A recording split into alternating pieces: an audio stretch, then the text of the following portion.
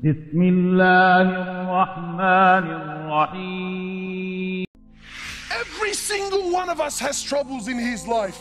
Every single one of us has made mistakes. Every single one of us is a sinner. And every single one of us is hopeful and wishful that when I stand before Allah on the day of resurrection, Allah is going to turn a blind eye and forgive all my sins.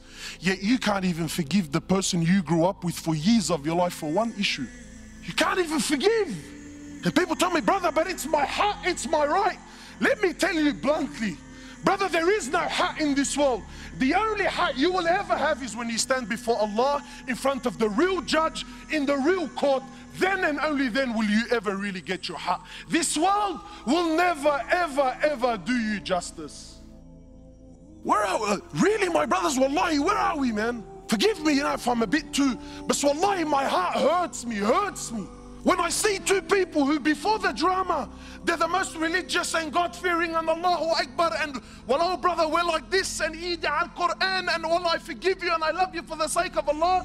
But as soon as you step on my toes, what was once a nice bead is a piece of Velcro, throws it right out the door. Come here, you little this and that, and let me, wow man, what happened cuz, what happened? Yeah, but he disrespected me. Let it go, man, let it go, not for Allah's sake. Let it go, cuz, let it go. There's those that show mercy and compassion towards one another. The one in the heavens will show mercy and compassion towards them. You see, my brothers, you know what I love about the Sahaba? The Sahaba were real people. Many of us, we like to praise the Sahaba so much so, to the point where we start painting this picture like they never did anything wrong. Well, you're very wrong. Sahaba did a lot of things wrong, but that's what was beautiful about them, because they made mistakes. Then the way they dealt with their mistakes is what makes them so special and so unique. One particular incident, after one of the battles, there was booty of war, gold, silver, swords, shields, stuff like this. So the Sahaba gathered, there's a lot of it, it's money. So they started sharing their opinions as to how they should distribute this wealth. And please don't listen to the story for the sheer entertainment of it. Live the story, brother. Try to imagine. I'm not sharing with you Walt Disney fairy tales. These are real stories of your fathers. Why? Not to entertain you, but to learn. Because you know what, my brothers, the truth is, when really push comes to shove, we don't follow the sunnah of Rasulullah sallallahu alayhi wasallam. Deep down, we're gangsters. That's what we are, man. And being a gangster doesn't necessarily mean you got tattoos and he used to sell drugs on the streets. Wallahi, I know Abu Ali's and Abu Ahmed's that are more gangsters than any youngster on the street today can ever be. Gangster with your character and your attitude. We don't follow Rasulullah. We follow people like Tony Montana in Scarface, yeah, and Tupac in Mabarif Shoo, and that's it, brother. That's the way it is, cuz. That's how it is on the streets, brother. What deen is this, man? So the Sahaba, each man gave his opinion. Then Abu Dharr gave his opinion on the matter. For those of you who don't know Abu Dharr is Arab. Yani he makes an Arab feel like he's a non-Arab. You can't be any more Arab than what Abu Dharr was. So Abu Dharr also gave his opinion. Today, mosques, I was in Canada, mosques are waiting in courts to deal with their issues. Why? Because, brother, I gave my opinion and this guy disrespected me when we were in the meeting, so now it's me versus him. And mosques are going to war with each other. Why? Who's hit it? Brother, I gave my opinion. What, and he went against me? Doesn't he know who I am? I've been here for 10 years, brother. This guy's only been on the board for 5 years. These are the people that are leading our masajid, mashallah.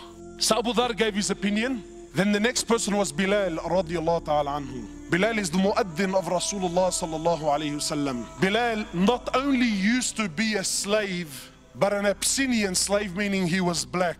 So as far as society is concerned, talk about being rock bottom. But you see, Islam came to break this. So when Bilal gave his opinion, he says, Abu Dharr, I disagree with you. Allahu Alam, I think this is what we should do with the wealth. So Abu Dharr, imagine being put on the spot in front of everyone. He says, even you, ya Bilal, even you son of a black woman, even you're going to disagree with me today. These are big words. So Bilal, rightfully so, got very upset. He picked himself up and went to the Prophet of Allah. Now I want to pause here for a minute because I want to prove my point that we don't follow the sunnah of Rasulullah sallallahu alaihi wasallam. We follow the sunnah of who? Sheikh Tony Montana, mashallah, and Maulana Tupac. When we hear the story of the Sahaba, we exclude our life and our society, well, because it's different times. My brothers, I want to ask you sincerely, and I want you to answer sincerely. This act that Bilal did by picking himself up and going to the Prophet of Allah to complain, what is this act called in this day and age that we live in today? He's a snitch. True or not? Brother, we have a drama. You pick yourself up to go complain. What are you, a woman, bro?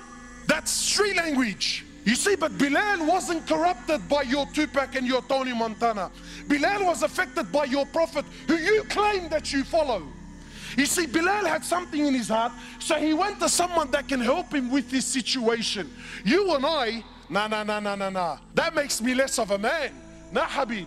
I'm gonna hold it in my heart. For the next 20 years, I'm gonna thrash him, backbite him, wipe the floor with him, slander him with any opportunity that I can get for the next 20 years. But I won't go to someone that just might be able to help my situation. So Bilal goes, he tells the Prophet of Allah. The Prophet of Allah became furious. So the Prophet of Allah, he comes, he goes to where Abu Dharr was, and he grabs Abu Dharr by his, he grabs Abu Dharr. Talk about bridging up. This right now was bridging up. And he grabs Abu Dharr and shakes him and says, Abu Dharr, you are a man that still has jahiliyyah in his heart. So what did Abu Dharr do? That little Aqday, is that what he said? Eid al-Quran, that's not what I said. Allah, wallahi, I didn't mean it like that, bro. See, let me tell you the difference between a man and a so-called man. A real man is a man when he acknowledges that he really was in the wrong. He admits that he's in the wrong. So Abu Dharr lowers his head. He understands that he hurt his brother. He understands he upset his Prophet. So how did he deal with the situation? Did he stop praying at that masjid so that I don't see Bilal? Because that's how we deal with our issues, isn't it? Did he? Abu Dharr radiallahu ta'ala anhu, after acknowledging that he's in the wrong, he picks himself up. He goes into the streets of Medina looking for Bilal radiallahu ta'ala anhu. Then when he sees and he finds Bilal, he goes to Bilal publicly. Leave this with me, publicly, in front of everyone.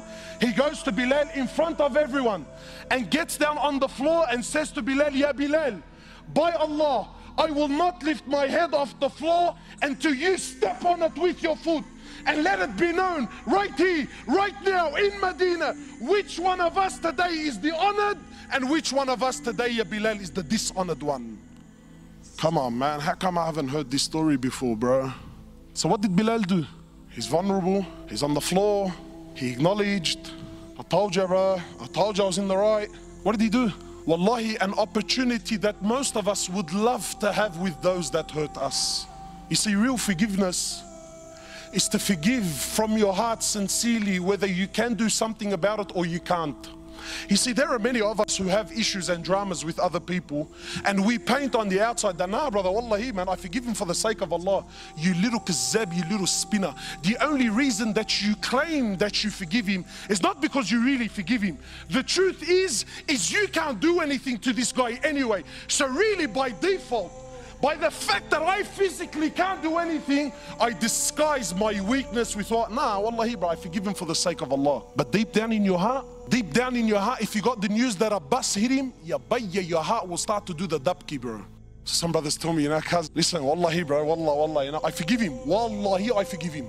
But I don't forget, cuz.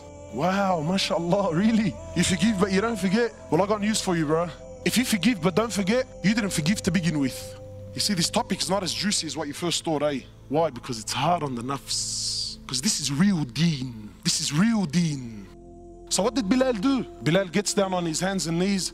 He kisses Abu Dharr on the forehead. He says, Abu Dharr, are you serious? I forgive you for the sake of Allah. Done, finished, dusted, never to be spoken about again. Not drag it on for 10, 15 years. Not forget the fact that hours before this, they were both on the same battlefield fighting for the same Lord. See, we don't have this in our societies anymore, man. Why? Because today weakness is seen as what? Forgiveness is seen as what? But that's weakness, brother. La Habib. That's a real man. If you don't forgive, then woe to you the day you stand before Allah subhanahu wa ta'ala. You see, many of us, we tend to think that forgiveness is an option that I have. That if I want, I'll forgive. But if I don't want, brother, I'm going to hold on to this to the day of resurrection. I'm gonna hold on to this to the day of resurrection. La habibi la. Doesn't work like that. Because a part of being a believer, a part of being a Muslim, a part of being the follower of Rasulullah sallallahu alayhi wasallam is to have a heart that forgives. Not only does it forgive, but it loves to forgive, regardless of the crime. So because I'm sure your mind is already going through a process. He's probably he's probably speaking about forgiveness on small issues, light issues. No, I'm here to tell you today that there is absolutely no scenario, no issue, no situation that you could put forward before me that gives you any right to not forgive your Muslim brother. Nothing. And this is deen. This is real deen. This is the deen of the heart. This is the deen of breaking the nafs. The deen that no one likes to play with. The deen that no one likes to play with. Our beloved Prophet Muhammad sallallahu alayhi wasallam. And let me make things clear. By no means am I saying you need to forgive because the person that you're forgiving is worthy of your forgiveness. That's irrelevant here today. I'm here to tell you that you have to forgive because you forgiving one another has nothing to do with the individual, though there is benefit, but has everything to do with you and Allah subhanahu wa ta'ala.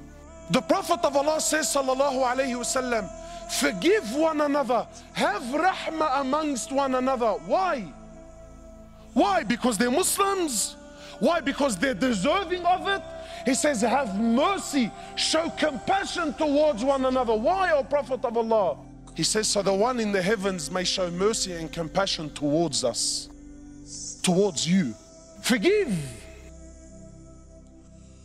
Let it go, my brother. Let it go, my sister. No matter what is happening in your life, no matter how dramatic Shaitan has painted your scenario or your situation, it's only from Shaitan, and the key to everything is to just let it go, man.